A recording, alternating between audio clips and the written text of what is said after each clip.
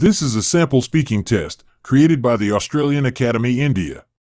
Reach out to us to get access to all 4 modules for practice and online classes.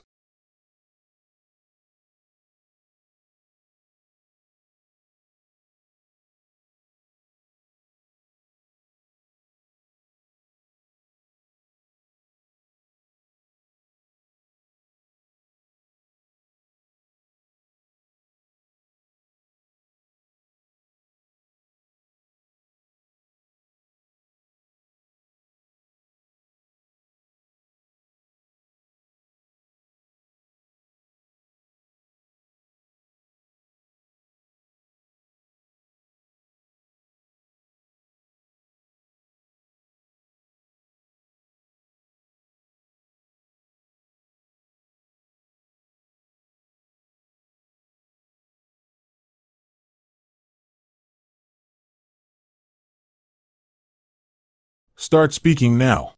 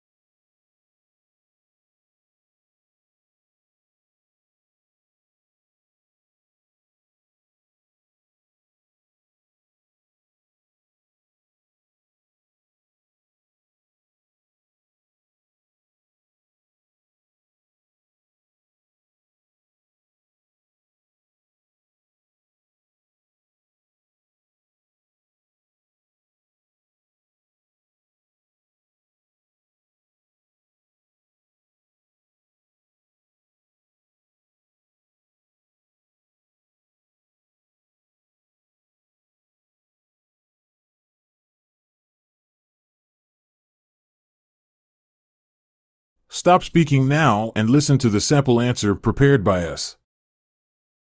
Hello, Uncle. I'm delighted to hear that you're well and have been discharged from the hospital after dealing with food poisoning. It's a relief that you're back on your feet. Now, let's discuss how you can take care of yourself and maintain healthy eating habits moving forward. You should gradually reintroduce solid foods into your diet.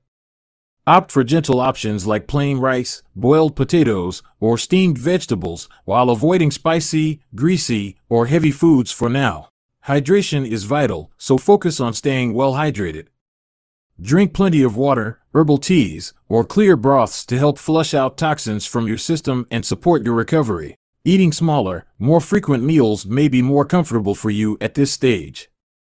Listen to your body and eat when you feel ready. For personalized dietary advice, consult a healthcare professional or a registered dietitian.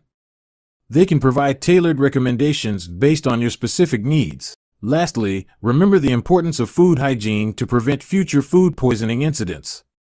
Always wash your hands before eating, store food properly, and ensure that meats are cooked thoroughly. By following these steps, you can take care of yourself during your recovery and maintain a healthy lifestyle to prevent future health problems. Your well-being is important to all of us, so please take this advice seriously.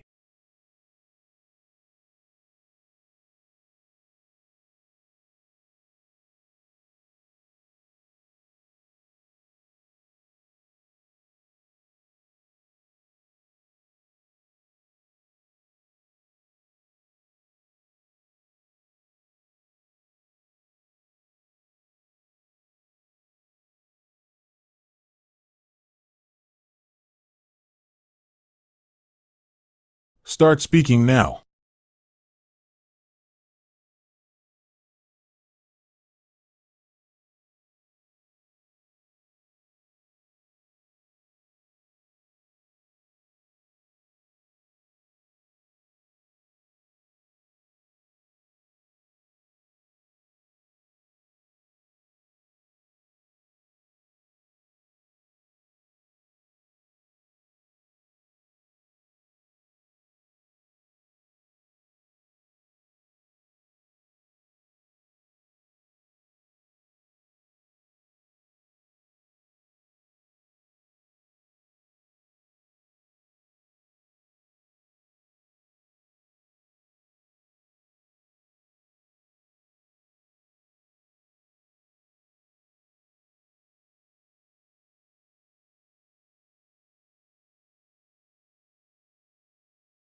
Stop speaking now and listen to the sample answer prepared by us. In 1914, a ship named the Kamagata Maru arrived in Vancouver, Canada, carrying 376 passengers, mostly from Punjab, India. They sought to immigrate to Canada but faced a major hurdle. Canada had strict immigration policies, including the Continuous Passage Regulation, which required immigrants to have a continuous journey from their home country to Canada. As the Kamagata Maru had made stops along the way, the passengers were denied entry. They were held in Vancouver Harbor for 2 months, enduring harsh conditions with food and water shortages.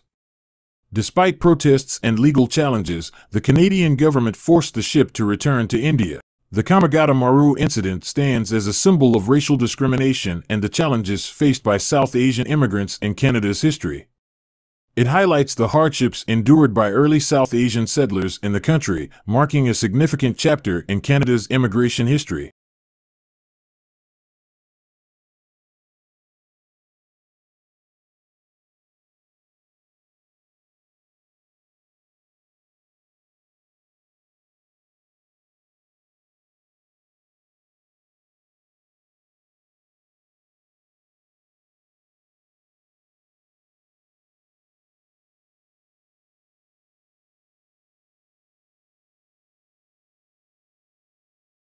Start speaking now.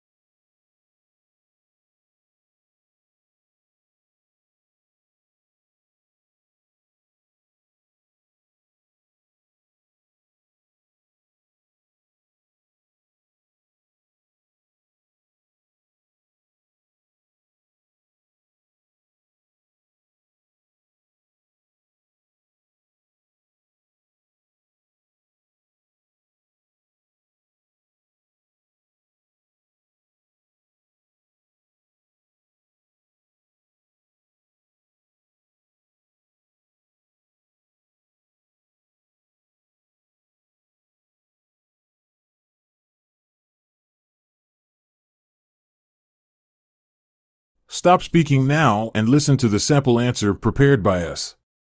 This picture presents a scene of a delightful pet show in complete disarray being held in a classroom. Let me paint the picture for you.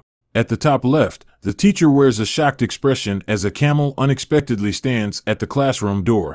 In the center, a friendly crocodile takes center stage, loved by 2 fearless students. One girl hugs the crocodile, while a boy touches its hand. Another boy even swings from its tail in the background. To the right of the crocodile, there's an open cage on a table. Students work together to release a red bird from its cage. In the foreground, there are 2 tables and 5 chairs. Next to the left table, 3 students manage 3 animals. A boy with glasses cuddles a squirrel.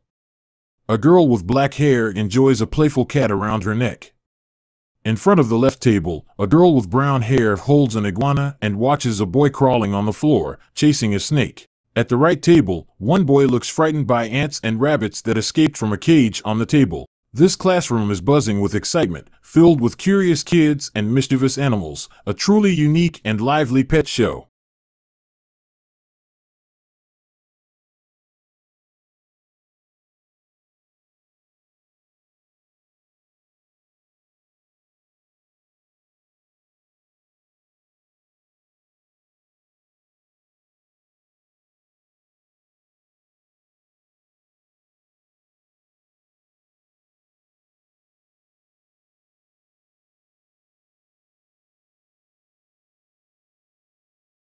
Start speaking now.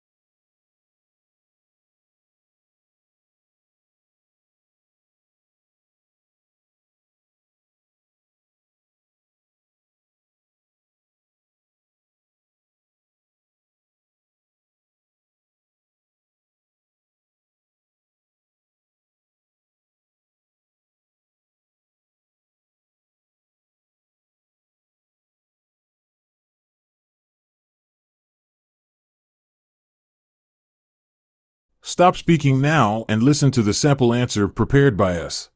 In this intriguing picture, we can make some predictions about what might happen next. First, it's evident that the teacher is taken aback by the camel's unexpected entrance.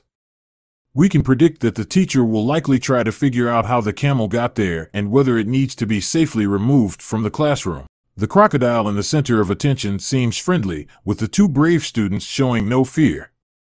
It's possible that other students might be encouraged by their peers and gather around to get a closer look at the crocodile. Some may even want to touch it or take selfies with it. Regarding the red bird that the students are freeing from the cage, we can predict that it might take flight once it's released. Students may watch in awe as it soars around the classroom, adding to the chaos. The students holding various animals will likely continue to care for and play with them. As for the white mouse, it's likely that some students will chase after it, attempting to catch it. In summary, this classroom could involve a flurry of activities as the teacher addresses the camel, students interact with the animals, and the red bird takes flight, all while the white mouse continues its adventure.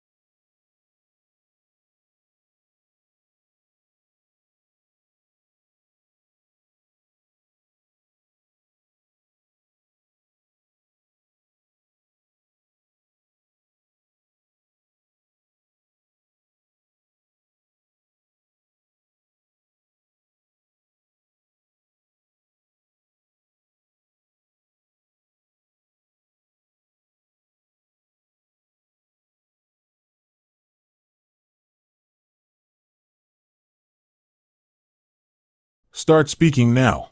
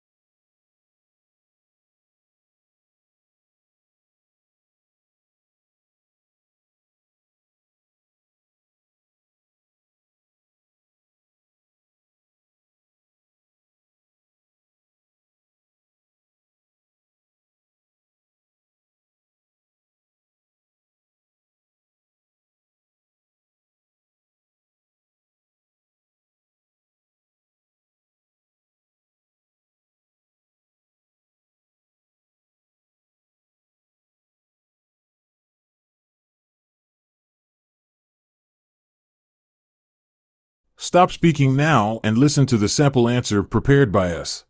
Mark, I understand you're leaning towards the anti-theft laptop backpack, but let me make my case for the pure leather laptop bag. It's not just a bag, it's a style statement. With its classic look, it's sure to turn heads and make your friend stand out. Plus, it's waterproof, perfect for Canada's unpredictable weather. The 1-year warranty shows its quality, and the cushioned laptop compartment keeps the laptop safe. It's the right size, not too bulky. And at just $28.54, it's a great deal. Additionally, the pure leather laptop bag is versatile. Your friend can use it for both work and casual outings, making it a practical choice for various occasions. So, Mark, while the anti-theft backpack is good, the pure leather bag combines fashion, durability, practicality, and versatility. It's the perfect gift choice for your friend. Trust me, they'll love it.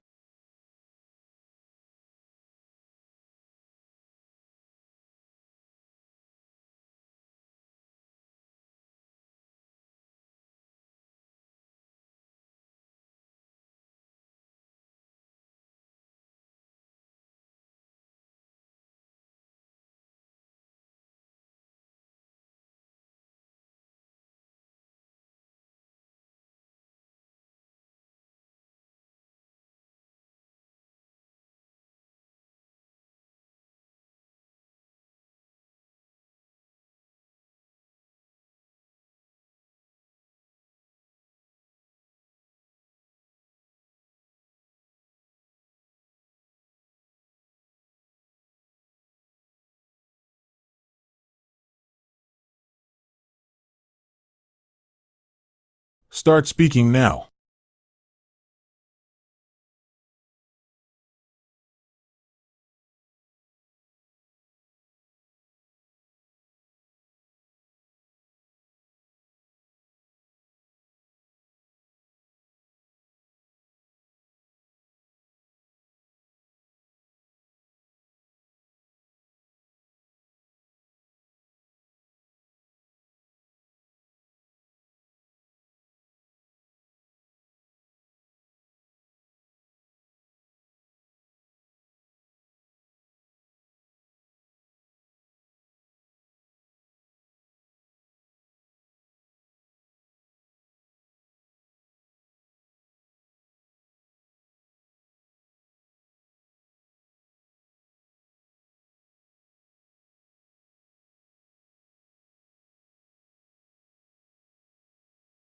Stop speaking now and listen to the sample answer prepared by us. Hello. I want to share something important with you. Recently, I visited a cancer hospital, and it was a life-changing experience. I saw the challenges that cancer patients face, and it moved me deeply. As an organization, we have the power to make a real difference in their lives. I'm here to request that we allocate more funds to support cancer patients. These additional funds can be used for their medical treatments, counseling, and helping their families cope. I understand that our resources are limited, but even a small increase in support can mean the world to them. It's about showing compassion and giving them hope during their difficult journey. By doing this, we not only provide financial assistance, but also show that we genuinely care about their well-being. It aligns with our core values of empathy and kindness. I kindly urge our higher authorities to consider this proposal seriously. Together, we can have a profound impact on the lives of cancer patients. Thank you for your time and consideration.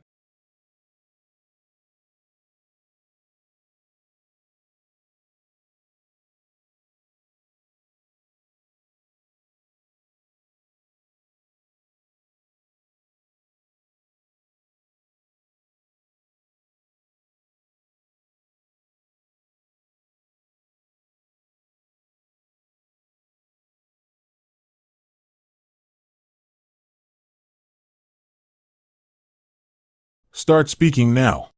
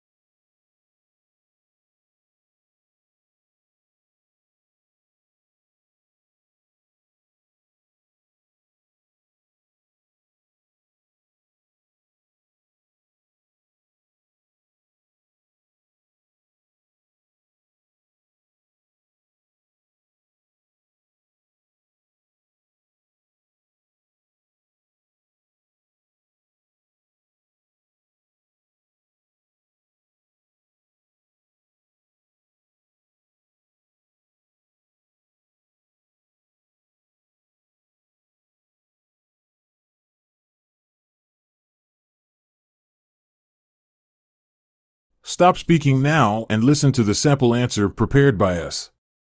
In my view, the overpopulation of urban areas does bring about a lot of problems.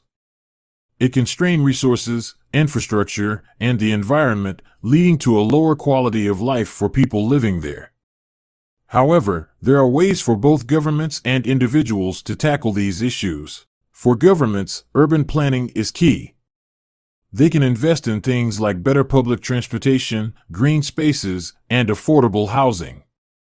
These improvements can help accommodate more people while reducing traffic and pollution. Governments can also encourage businesses to set up shop in less crowded areas, spreading job opportunities around. Promoting education and family planning is another way to help control population growth in the long run. Individuals can do their part too. They can make informed choices about family size and use contraception to help manage population growth. Additionally, we can all be more responsible with resources, like using less water and energy and reducing waste. In summary, overpopulation in urban areas is a real challenge, but it's not insurmountable. With smart urban planning, job distribution, education, and responsible family planning, we can make cities more livable and sustainable for everyone.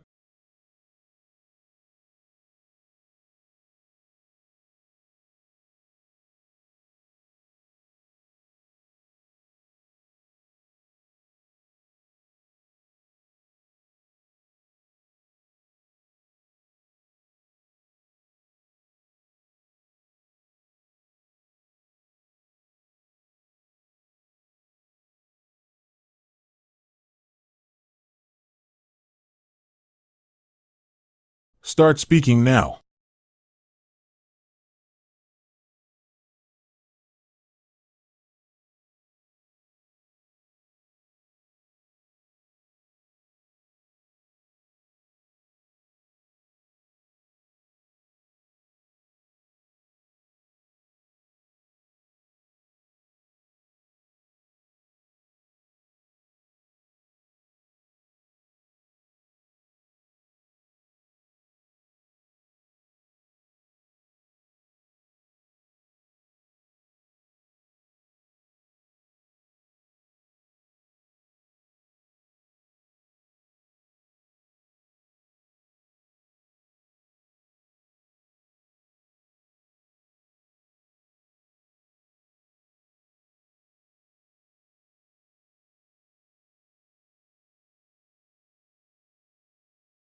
Stop speaking now and listen to the sample answer prepared by us. Hey Tony, I just wanted to share something really extraordinary that I saw today. Unfortunately, I couldn't snap a picture of it, but I had to share this with you. I came across the most unique couch I've ever seen. What's so unusual about it? Well, it's made entirely out of marble. Yes, you heard that right, marble.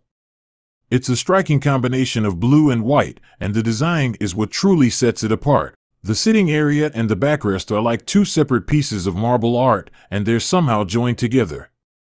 It's like having a genuine work of art right in your living room. Now, I can't vouch for its comfort since I didn't sit on it, but it's not your typical couch. It's more of an art piece than practical furniture. I thought it could be a captivating addition to someone's home. I was thinking about you when I saw it, and I wanted to get your thoughts on it. It's definitely unique and creative, and I think it could be a great conversation starter in your place. Give me a call when you get a chance, and we can chat more about it. Take care.